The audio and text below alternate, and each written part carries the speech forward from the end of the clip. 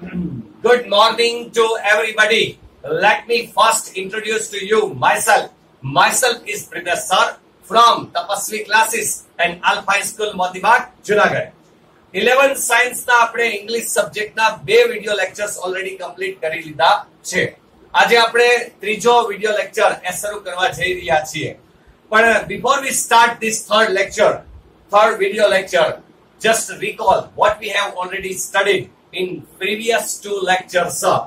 તો પહેલા લેક્ચર ની અંદર મેં તમને introduction of 11th and 12th science એ મેં તમને આખું સ્ટ્રક્ચર આખું જે ફોર્મેટ છે 11th અને 12th નું એ મેં તમને સમજાવ્યું પહેલા વિડિયો લેક્ચર ની અંદર. સેકન્ડ વિડિયો લેક્ચર ની અંદર મેં તમને સ્ટાર્ટ કર્યું કે આપણે પાર્ટ એ ની અંદરનું જે ગ્રામર છે એમાં જે ફંક્શન્સ છે એ આપણે સ્ટાર્ટ કરીએ અને એમાંનું આપણે પહેલું એનું ફંક્શન એ આપણે સ્ટાર્ટ કરેલું જેનું નામ હતું describing habitual action in the past અથવા પાસ્ટ હેબિટ, યાને કે ભૂતકાળમાં કોઈ ક્રિયા કરવા માટેની ટેવ હતી એવું દર્શાવવા માટે આ ફંક્શનનો યુઝ થાય. તો આપણે એનો કન્સેપ્ટ શીખા, આપણે એનું સ્ટ્રક્ચર શીખા, આપણે એના એક્ઝામ્પલ્સ લીધા, રાઈટ? એટલે આખો ટોપિક એક કમ્પ્લીટ કરેલો. હવે કઈ રીતે પૂછાય છે, રાઈટ? એ આજે આપણે શીખવાનું છે. એ કઈ રીતે પૂછાય? આમ તો રીત ત્રણ છે. એક કમ્પ્લીટ ધ સેન્ટેન્સ ની રીતે, એક રિસ્પોન્ડ ટુ ધ સેન્ટેન્સ ની રીતે અને એક છે આઈડેન્ટિફાઈ ધ ફંક્શન. આ ત્રણ રીત છે. તો આજે આપણે છે ને એક રીત શીખશું, complete the sentence. But before we start the complete the sentence, let's recall what was the structure, right? આ આપણે ગયા વિડિયો લેક્ચરમાં શીખ્યા હતા સ્ટ્રક્ચર, રાઈટ? તો એને જરા ફરી પાછો રિકોલ કરી લઈએ, યાદ કરી લઈએ. એ સ્ટ્રક્ચર, એનો મીનિંગ, એનો યુઝ શું, એના એક્ઝામ્પલ ફરી પાછા એક બે એક્ઝામ્પલ યાદ કરી લઈએ, રાઈટ? Now let's begin. જો સૌથી પહેલા ટોપિક નું નામ describing habitual action in the past. મેં તમને ત્યારે કહ્યું હતું કે કદાચ એવું પણ બને કે ડિસ્ક્રાઇબિંગ વર્ડ છે એને બદલે કોઈ બીજો વર્ડ બી હોઈ શકે, જેમ કે એક્સપ્રેસિંગ છે, ઇન્ડિકેટિંગ છે, આવો કોઈ બી વર્ડ હોય, અથવા વર્ડ જ ના હોય, સીધો અહીંયા જ હોય કે habitual action in the past અથવા પાસ્ટ હેબિટ. સીધું આ નામ જ હોઈ શકે, આવું પણ હોઈ શકે, રાઈટ? હવે જો યુઝ અહીંયા આપેલો છે, બે યુઝ મેં તમને ગયા વિડિયો લેક્ચરમાં કરાવ્યા હતા, ફરી પાછો આપણે રિકોલ કરી લઈએ. જો પહેલો યુઝ છે એ છે ભૂતકાળમાં કોઈ ક્રિયા કે ઘટનાઓ વારંવાર થતી, વારંવાર બનતી, બરાબર? તો એના માટે મેઇન તો આ એક યુઝ છે, રાઈટ?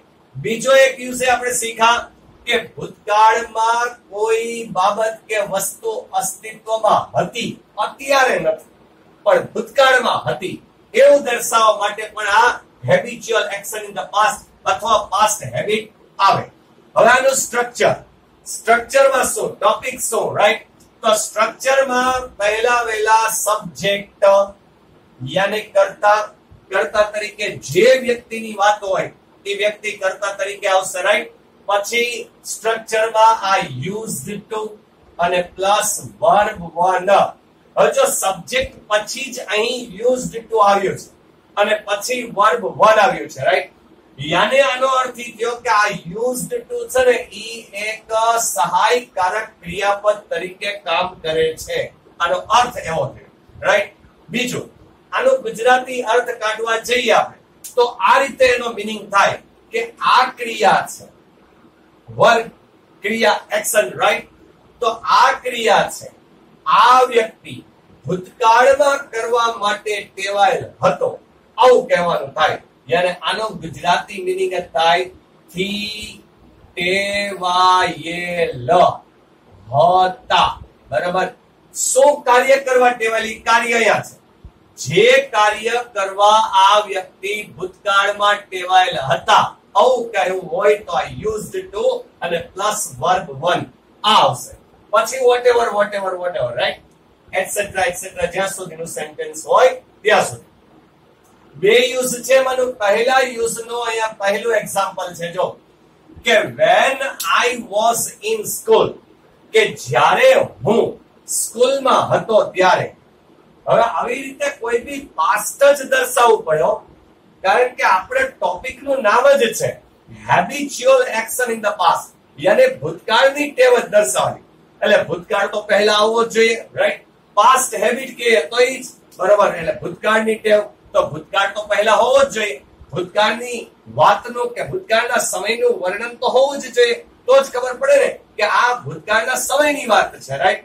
એટલે જ આ પહેલું સેન્ટેન્સ જો શું કહે છે કે જ્યારે હું સ્કૂલમાં હતો ત્યારે શું? તો કે ત્યારે આઈ યુઝડ ટુ પ્લે.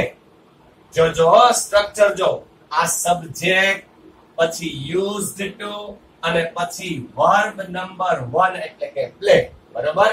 તો યુઝડ ટુ પ્લે ક્રિકેટ, યાને જ્યારે હું સ્કૂલમાં હતો ત્યારે હું ક્રિકેટ રમવા ટેવાયેલ હતો.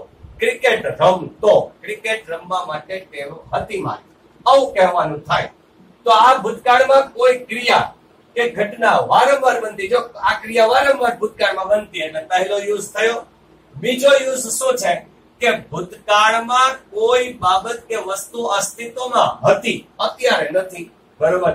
જેમ કે હું આ બીજું એક્ઝામ્પલ જે મેં લખેલું છે એ મારા નેટિવ પ્લેસ માળિયા હાટીનાનું લખેલું છે. ગયા લેક્ચરમાં મેં આવું એક એક્ઝામ્પલ આપેલું, આજે પણ એવું જ એક એક્ઝામ્પલ મારા નેટિવ પ્લેસ તો આપું છું. જો કે મારા નેટિવ પ્લેસ માળિયા હાટીનાની અંદર વર્ષો અગાઉ જ્યારે હું ત્યાં રહેતો, 13 વર્ષ ત્યાં હું અહીંયા જ રહું છું, પણ એની પહેલા જ્યારે હું ત્યાં રહેતો આમ 20-25 વર્ષ અગાઉ, મને ખ્યાલ છે જ્યારે હું પોતે નાનો હતો ત્યારે કે એ સમયે કે there used to be એટલે મેં આની પહેલાના લેક્ચરમાં કીધું હતું હોવું, થવું અથવા બનવું, રાઈટ?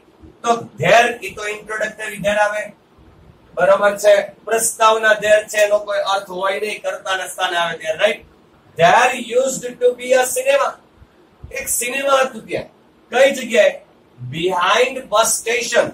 અત્યારે જે જગ્યાએ બસ સ્ટેશન છે, બરોબર છે, એની એક્ઝેક્ટ પાછળ જ, બિહાઇન્ડ પાછળ, માળિયા હાટીનાનું બસ સ્ટેશનની પાછળ એક્ઝેક્ટ એક સિનેમા હતું, રાઈટ? એ મને યાદ છે, હું નાનો હતો એ સમયે, બરોબર? તો અત્યારે નથી, આવું હતું પહેલા, રાઈટ? એટલે કોઈ એક બાબત કે કોઈ એક વસ્તુ છે એ સમય ભૂતકાળમાં અસ્તિત્વમાં હતી, આવું કહેવું હોય તો પણ આ યુઝડ ટુ અને પ્લસ V1 એટલે બી છે એ ક્રિયાપદ તરીકે આવી, બરોબર છે? તો આવું આ બીજું એક્ઝામ્પલ આપણું કમ્પ્લીટ. હવે આપણે સ્ટાર્ટ કરવાનું છે કમ્પ્લીટ ધ સેન્ટેન્સ, એટલે કે વાક્યને પૂર્ણ કરો. MCQ માં જ આવે આપણે, રાઈટ? MCQ માં જ આવે. જો પહેલા વહેલા આ ટોપિકને આપણે કમ્પ્લીટ ધ સેન્ટેન્સ ની રીતે શીખશું, પછી આ જ ટોપિકને આપણે રિસ્પોન્ડ ટુ ધ સેન્ટેન્સ માં કઈ રીતે આવે એ પણ આપણે શીખશું. પહેલા જોઈજો, પહેલું એક્ઝામ્પલ, પહેલી blank. when Megha was in 10th, કે જ્યારે મેઘા 10માં હતી ત્યારે, ભૂતકાળની વાત હતી ત્યારે શું? she blank. હવે આ કમ્પ્લીટ ધ સેન્ટેન્સ પૂરું હોય ને એટલે પહેલા વહેલા યાદ રાખવાનું શું ખબર છે? બે વસ્તુ કમ્પ્લીટ હોવી જોઈએ. એક તો સ્ટ્રક્ચર પરફેક્ટ હોવું જોઈએ, કોઈ બી ટોપિક હોય. આ તો પહેલો ટોપિક છે, સમજો. હજી આપણે શીખીએ છીએ habitual action in the past, અને એનું સ્ટ્રક્ચર આ છે યુઝડ ટુ અને વર્બ 1, રાઈટ? પણ કોઈ પણ ફંક્શન આપણે શીખીએ એટલે બે વસ્તુ યાદ રાખવાની, એમસીક્યુ પૂરી અત્યારે, બરાબર છે? પછી કમ્પ્લીટ ધ સેન્ટેન્સ તો પૂરો, કે આના પછી હવે શીખવાના છીએ એ રિસ્પોન્ડ ટુ ધ સેન્ટેન્સ નો પૂરો. પણ એક વસ્તુ યાદ રાખવાની કે એક તો સ્ટ્રક્ચર સાચું અને બીજી વસ્તુ યાદ રાખવાની એનો મીનિંગ પરફેક્ટ હોવો જોઈએ, બરાબર છે? મીનિંગ પણ પરફેક્ટ હોવો જોઈએ. આપણે રિસ્પોન્ડ ટુ ધ સેન્ટેન્સ શીખશું ને ત્યારે આ બહુ કામ આવશે, આ બે વસ્તુ, કે મીનિંગ એ પરફેક્ટ હોવો જોઈએ, સ્ટ્રક્ચર જ નહીં ખાલી, રાઈટ? એટલે આપણે જેમ જેમ આગળ જશું તેમ તેમ વધુ ખ્યાલ આવશે. નાઉ let's begin. when Megha was in 10th, જ્યારે મેઘા 10માં હતી ત્યારે, she blank, બ્રેકેટમાં તમને ટોપિકનું નામ આપેલું છે habitual action in the past. આના પરથી ખબર પડી જાય કે આ યુઝડ ટુ વાળો ટોપિક છે. ચારેય ઓપ્શન વાંચ્યા પહેલા કદી ટીક નહીં કરવાની. ચારે ઘણા શું કરે? પહેલો ઓપ્શન વાંચે, ચલો ભાઈ આજ મને તો સાચું લાગે, ટીક કરી. ક્યારેક એવું પણ બનશે બરોબર છે કે પહેલું સાચું હોય, ત્રીજું સાચું હોય અને એના કારણે ચોથું સાચું પડે. સમજે હો હું શું કહું. પહેલાનો આન્સર રાઈટ હોય, કદાચ એવું પણ બનશે, એમસીક્યુ છે ભાઈ, રાઈટ, અને ત્રીજો આન્સર રાઈટ હોય, આવું બને, અને એના કારણે ચોથો આન્સર રાઈટ બની શકે, બોથ વાળા આન્સર હોઈ શકે, રાઈટ. જેમ જેમ આગળ વધશો એમ આવશે. હજી તો પહેલી જ બ્લેન્ક છે, right. When Megha was in 10th, જ્યારે મેઘા 10માં હતી ત્યારે she blank. ચારે ઓપ્શન વાંચીએ જો. Used to go by bus, પહેલું ઓપ્શન આ. Went there by bus, બીજું ઓપ્શન આ. ત્રીજું was used to go there, ત્રીજું ઓપ્શન આ. અને ચોથું છે used school bus. હવે ઘણા તો શું કરે, આ સ્ટ્રક્ચર યાદ ન હોય એટલે મજા આવે એવું લખે, મજા આવે એવું ટીક મારે, બરાબર છે. ઘણા તો એમ થાય કે when Megha was in 10th she used school bus નો ઉપયોગ કરતી. હવે સીધું આ તો સ્ટ્રક્ચર જ નથી, habitual action in the past. આમાં તમે જો તો આ સ્ટ્રક્ચર કયું થાય, used to અને V1, તો કે આ પહેલું વહેલું સ્ટ્રક્ચર થાય છે used to go, એટલે આ સાચું છે. આમાં went there આ સ્ટ્રક્ચર અને ટોપિક છે જ નહીં, ટોપિક જ નથી. આમાં છે was used to અને go, પણ આમાં શું આવ્યું છે was, એટલે નહીં ચાલે, રાઈટ. હવે ચોથામાં તો used પછી V1 છે જ નહીં, બરાબર, એટલે ઈ ના ચાલે, રાઈટ, સ્ટ્રક્ચર જ રોંગ. તો આમાં પહેલામાં એ આન્સર આવે છે. નાઉ નેક્સ્ટ, they used blank, બ્રેકેટમાં આપ્યું છે ટોપિક નું નામ past habitual, રાઈટ. હવે જો ચારે ઓપ્શન વાંચવાના, ચારે ઓપ્શન વગર તો ટીક કરવાનું જ નહીં. પહેલું જો શું આપ્યું છે, to believe, used પછી to believe, લાગે છે સાચું, બરાબર, પણ આગળ વધો, હજી ટીક ન કરે. પહેલું ઓપ્શન જોઈને તો ટીક કરાય જ નહીં કદી, બરાબર છે, આગળ વાંચવાનું. બીજું to believing, two believing ing નો ચાલે, રાઈટ, આમ જ ખબર પડે. પછી ટુ બિલીવ્ડ ના ચાલે, આઈ. હવે અહીંયા તો યુઝડ પછી ઇન્ડિયન ટ્રેડિશન્સ, બરોબર, આ તો છે જ નહીં, ક્રિયા જ નથી દેતો, રાઈટ, એટલે શું આવે, એ ઓપ્શન આવે. નાઉ next, Yuvraj Singh blank expressing past habit. હવે જો ડિસ્ક્રાઇબિંગ વર્ડ હોય કે એક્સપ્રેસિંગ વર્ડ હોય, ડઝન્ટ મેટર, રાઈટ, કે હજી ઇન્ડિકેટિંગ શબ્દ હોય તો આપણે તો પાસ્ટ હેબિટ આવ્યું છે, ટોપિક આ છે, રાઈટ. હવે જો ઘણી વખત તો આમ સાવ સિમ્પલ હોય, આમાં તો હજી હતું two believe, two believing, two believed, right, two વાળું રૂપ આવતું તો ખરી. આમાં તો જો શું કીધું, ટેક્સ સ્ટાન્સ લેવા, બેટિંગ સ્ટાન્સ લઈ આ રીતે, બરાબર, કઈ રીતે ઉભે બેટિંગ કરવા, right. Yuvraj tax stance as if, જેમ કે he were કપિલ દેવ. યુવરાજ એ રીતે બેટિંગ સ્ટાન્સ લઈ છે જાણે કે તે પોતે કપિલ દેવ હોય. આ એક ધારણા છે, આવશે આ ટોપિક પણ આવશે આગળ જતા, બરોબર, પણ આ તો આવે જ નહીં, આમાં તો યુઝડ વાળો ટોપિક જ નથી. પછી યુવરાજ સિંહ, આમ ગણિત તો શું રાઈટ, આ ભળે જ છે, જો મજા જ આવે. જો Yuvraj Singh is my favourite player, right, simple sentence કેવું, આ સાચું લાગે, પણ ટોપિક જ નથી, બરોબર. ત્રીજો જો used to be a stylist batsman. આમ તો યુવરાજ સિંહ હવે નથી રમતો અત્યારે, રાઈટ, પહેલા રમતો તો શું થાય કે Yuvraj Singh used to be a stylish batsman. કેવો સ્ટાઇલિશ બેટ્સમેન હતો, રાઈટ, યુવરાજ સિંહ, કેવું જોરદાર. અને એક વખત તો 6 બોલ અને 6 સિક્સર્સ યાદ કરો તો, બરાબર, 6 બોલમાં 6 સિક્સ મારી હતી, right. Now let's next, bets like Sachin. આ તો ટોપિક જ નથી, એટલે આઈ નો આવે, એટલે આમાં આન્સર શું આવે, સી, બરાબર છે. નાઉ next, the clerk blank habitual past. Okay, habitual past એટલે પાસ્ટ હેબિટ જ થઈ, બરાબર છે. જો જરા, ધ ક્લર્ક બ્લેન્ક, બરાબર છે. ચાર ઓપ્શન વાંચવાના, જો શું કીધું, was used to come. હવે શું આવ્યું છે, જો was used to come, right, was used to come તો ના હાલે ને, was આવ્યું છે તો ના હાલે, એટલે નહીં હાલે. આપણું સ્ટ્રક્ચર હું used to અને V1, રાઈટ, એટલે આ ચાલે. બીજામાં જો used to come, હા ચાલે લે, આ સ્ટ્રક્ચર પરફેક્ટ થાય, રાઈટ. પણ હજી આગળ વાંચવાનું વોઝ કમિંગ લેટ. આમ ગણિત તો શું થાય? પાસ્ટ કીધું, પાસ્ટ આ છે જો વોઝ કમિંગ લેટ સારું લાગે, the clerk was coming late, પણ ટોપિક જ નથી તો એ ના ચાલે. અને આ ઓલવેઝ કમ્સ લેટ, પાસ્ટ કીધું વર્તમાન આ તો ચાલે જ નહીં, આ ના ચાલે. સ્ટ્રક્ચર પ્રમાણે કયું સાચું છે? આ સાચું છે. હવે આનો સ્ક્રીનશોટ પાડી લ્યો, બરાબર, અને આને તમારે મસ્ત રીતે લખવાનું છે, બરાબર છે. નોટબુક ની અંદર તમે આ વ્યવસ્થિત ઉતારી લેજો. બીજું સ્ક્રીનશોટ પડી ગયો. હવે જો અહીંયા એક આવ્યું છે આ પહેલી બ્લેન્કમાં, અહીંયા ઓપ્શન છે was used to, રાઈટ. મેં કીધું was આવ્યું છે એટલે ના ચાલે, રાઈટ. પછી અહીંયા કીધું છે, અહીંયા આવ્યું છે જો was used to, રાઈટ. અને was used to છે, મેં કહ્યું કે was આવ્યું છે એટલે નહીં ચાલે, રાઈટ. તમે એક કામ કરો, સ્ક્રીનશોટ પાડી લો વ્યવસ્થિત. હજી એક વખત જો નો હું આડો અહીંયા નડતો હોય તો, રાઈટ. અને પછી હું સ્ટાર્ટ કરું છું. આ પણ ક્યારે આવી શકે? મારે ઇન્ફોર્મેશન આપવી છે.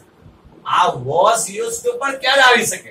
બરાબર, એક મસ્ત ટકાટક આ જ ટોપિકમાં ઇન્ફોર્મેશન આપી છે. વ્યવસ્થિત સ્ક્રીનશોટ પાડી લખી લો.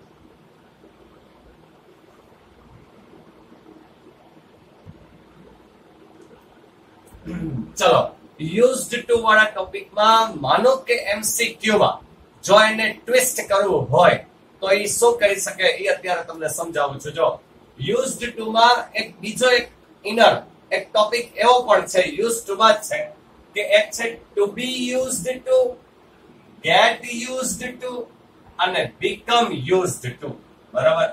આનો અર્થ અને આ શેમાં આવી શકે? બરાબર છે, તો ત્રણેય કાળમાં આવી શકે. વર્તમાનમાં ઉપયોગ છે, ભૂતકાળમાં ઉપયોગ છે અને ભવિષ્યમાં પણ ઉપયોગ છે. જ્યારે હમણાં આપણે શીખા કે યુઝડ ટુ અને V1 એ તો ભૂતકાળમાં જ યુઝ છે, બરાબર. એનો વર્તમાન ભવિષ્ય એમાં કોઈ ને. આપણો ટોપિક નું નામ એ છે કે habitual action in the past, બરાબર, અથવા past habit. હવે આમાં આ ટોપિક છે ભલે ત્રણેયમાં યુઝ હોય પણ ભૂતકાળમાં પણ છે ને, રાઈટ. અને આપણો ટોપિક એ છે habitual action in the past અથવા past habit. એટલે એમાં આ ભૂતકાળનો જે યુઝ છે એ તો પૂછી શકે, એમસીક્યુ માં મૂકી શકે, રાઈટ. એટલે હું કરાવું છું. જો વર્તમાનમાં ઉપયોગ હોય તો આનો ગુજરાતી થાય થી ટેવાયેલ છે, પણ જો ભૂતકાળમાં આનો ઉપયોગ કરીએ તો એમ થાય થી ટેવાયેલ હતા. ભવિષ્યમાં ઉપયોગ કરીએ તો એમ થાય થી ટેવાયેલ હશે. પણ આપણે તો કેનું કામ છે? ભૂતકાળના જ ઉપયોગનું કામ છે. એટલે કે આ જ મીનિંગ થી ટેવાયેલ હતા, બરાબર, આ જ મીનિંગ નું કામ છે. હવે what's the difference between used to, the structure and the meaning? And here the meaning is the same. Meaning એક જ છે પણ સ્ટ્રક્ચરમાં ફરક પડે. જો એમાં used to પછી વર્બ 1 છે અને જ્યારે આની અંદર છે ને વર્બ નું ing આવે છે. આ મેઇન ડિફરન્સ, બરાબર છે. બે વચ્ચેનો ડિફરન્સ આ છે. હવે ત્રણેય હું તમને કહી દઉં. ઓલામાં સબ્જેક્ટ પછી used to છે, ઈ મેં તમને કહ્યું ઈ એક સહાયકારક ક્રિયાપદ તરીકે કામ કરે. જ્યારે અહીં છે ને સબ્જેક્ટ પછી શું આવે? ટુ બી અને પછી યુઝડ. સબ્જેક્ટ પછી શું આવે? ગેટ અને પછી યુઝડ ટુ. અને સબ્જેક્ટ પછી શું આવે? બીકમ અને પછી યુઝડ ટુ. એમાં આપણે તો ભૂતકાળની વાત કરવી છે, રાઈટ. તો ભૂતકાળના ટુ બી ના રૂપ કયા? તો કે વોઝ અથવા વેર, રાઈટ. ભૂતકાળનું આ ક્રિયાપદનું રૂપ કયું? ગેટ નું ભૂતકાળનું રૂપ તો કે ગોટ, રાઈટ. અને એ જ રીતે ભૂતકાળમાં બીકમ નું ભૂતકાળનું રૂપ તો કે બીકેમ. એટલે આપણે જે આવશે એ શું આવશે? વોઝ ઓર વેર અને યુઝડ ટુ આમ આવશે. ગોટ યુઝડ ટુ આમ આવશે. બીકેમ યુઝડ ટુ આમ આવશે, રાઈટ. અને જો આ રીતે આવે તો આ યુઝડ ટુ અહીં છે ને એ સહાયકારક ક્રિયાપદ ન થયા. અહીં આ વિશેષણ તરીકે ઉપયોગ થયેલો ગણાય આનો, બરાબર. હવે કઈ રીતે બને? શું આપણે જરા બે એક્ઝામ્પલ લઈએ, બરોબર, કે કઈ રીતે સેન્ટેન્સ. પહેલા આપણે જે શીખ્યા છીએ એનું એક્ઝામ્પલ મેં લખેલું છે. જો કે when I was in college, કે જ્યારે હું કોલેજમાં હતો ત્યારે કયું કાર્ય કરવા માટે ટેવાયેલ હતો એ મેં લખ્યું. જો કે I used to take part. Take part એટલે ની અંદર પાર્ટિસિપેટ કરવું, ભાગ લેવો. ટેક પાર્ટ ઇન, બરાબર, એટલે ની અંદર પાર્ટિસિપેટ કરવું. એટલે કેવા પાર્ટિસિપેટ? તો કે ડ્રામા કોમ્પિટિશન, એટલે કે નાટકની જે સ્પર્ધા હોય તો એમાં પાર્ટિસિપેટ હું કરતો અથવા પાર્ટિસિપેટ કરવા માટે ટેવાયેલ હતો. આવો એનો ગુજરાતી અર્થ થાય. હવે આમાં આપણે ઉપયોગ કર્યો છે આપણા ટોપિકનો યુઝડ ટુ અને આવી-વન, રાઈટ? યુઝડ ટુ અને ટેક જો ક્રિયાપદ મૂળરૂપ. હવે આપણે આનો ઉપયોગ કરવાનો છે. ત્રણેયનો ઉપયોગ કરીએ. જો ત્રણેયનો, કે when I was in college, બરાબર, કોમા, કે જ્યારે હું કોલેજમાં હતો ત્યારે શું? તો કે I. પહેલો ટોપિક આ ઉપયોગ કરીએ ટુ બી યુઝ ટુ, બરાબર, તો I સાથે શું આવે? તો કે was, રાઈટ? પછી તો કે used to, અને હવે શું ફરક પડે? તો કે ટુ પછી શું આવશે? V1 નહીં, પણ વર્બ નું ing, યાને કે taking part in drama competition, right? આ બન્યું આપણું વાક્ય ટુ બી યુઝડ ટુ થી. હવે આપણે બનાવીએ get used to, પણ get નું પાસ્ટ જ આવશે, રાઈટ? એટલે જો કઈ રીતે બનશે કે when I was in college, કે જ્યારે હું કોલેજમાં હતો ત્યારે શું? તો કે I. પછી શું કરવાનું? get એ તો વર્તમાન છે, આપણે તો પાસ્ટ લેવાનું. તો શું થાય? got used to, બરાબર. અને હવે શું ફરક પડે? તો કે આમાં હવે વર્બ નું ing વાળું રૂપ, એટલે taking part in drama competition, full stop, right? અને હવે આપણે ત્રીજો point become used to, right, એનો ઉપયોગ કરીએ તો શું થશે? જો કે when I was in college, comma, પછી become તો વર્તમાન છે એટલે આપણે તો પાસ્ટ જ કરવાનું. એટલે શું થશે? became, એટલે શું થાય? I became used to, બરાબર. અને became used to, got used to, કે was અને were used to. પછી શું આવે? તો કે વર્બ નું ing જ આવે. એટલે અહીંયા શું આવશે? taking part in drama અને કોમ્પિટિશન, ફૂલ સ્ટોપ, બરાબર.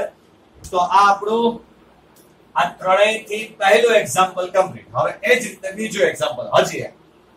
જો અર્થ તો એ જ થાય કે હું જ્યારે કોલેજમાં હતો ત્યારે આ પાર્ટિસિપેટ કરવા માટે ટેવાય, ટેકિંગ પાર્ટ કરવા માટે ટેવાય, બરોબર છે, ભાગ લેવા માટે ટેવાય.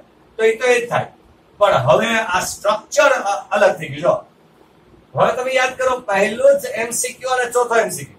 હવે માનો કે હું વોઝ યુઝ ટુ વાળું જ હતું, રાઈટ? પણ એમાં જો આઈએનજી કરી નાખું તો એ પણ સાચું પડે. પછી ઓલું યુઝ ટુ વાળું છે એ સાચું પડે. તો મારે શું કરવું પડે? જે એમસીક્યુ માં એક બોથ વાળો વિકલ્પ મૂકવો પડે કે એ અને બી, બોથ એ અને બી, આવું કરવું પડે, રાઈટ? એટલે બે સાચા પડી શકે. એટલે બે સાચા હોય તો બોથ વાળો આન્સર આવે. હવે એ જ રીતે જો, એટલે ત્યાં આ કામ આવશે, ત્યાં આ કામ આવે, એટલે આ મૂકી તો શકે હો. એટલે એવું ના કહી શકાય કે ના મૂકે.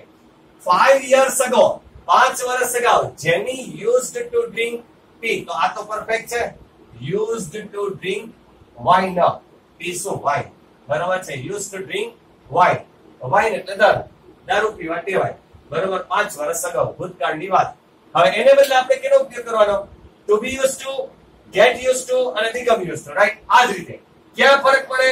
તો કે ક્રિયાપદનું જે V1 છે ને એને બદલે શું આવશે?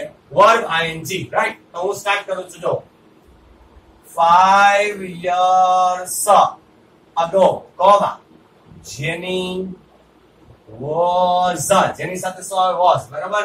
પછી used to, પછી તો કે હવે ક્રિયાપદનું શું થાય? ing એટલે drinking અને wine, ફૂલ સ્ટોપ, રાઈટ? તો અહીંયા મેં યુઝ કર્યું છે જો પહેલો ટોપિક આપણો કયો? Two B used to, right? હવે હું યુઝ કરું છું ગેટ યુઝડ ટુ, બરાબર? પણ ગેટ નહીં આવે, શું આવશે? Got. Now let's begin. 5 years ago, comma પછી તો કે જેની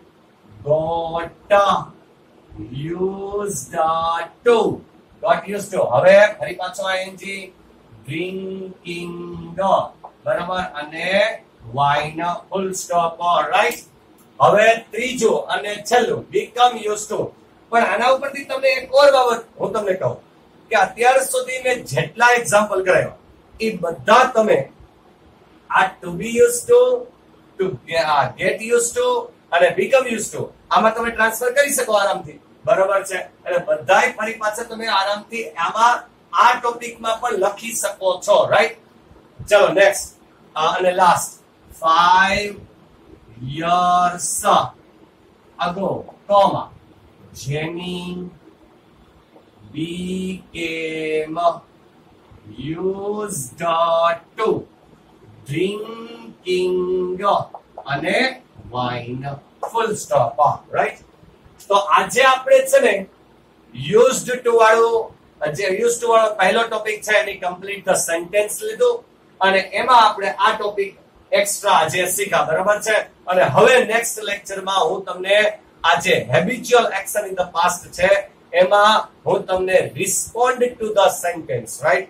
એ કરાવીશ, બરાબર છે? Have a nice day, good bye, આવજો, ટાટા. આ સ્ક્રીનશોટ પાડી અને વ્યવસ્થિત લખજો, બરાબર છે? તમારા ફેરબુક ની અંદર. Have a nice day.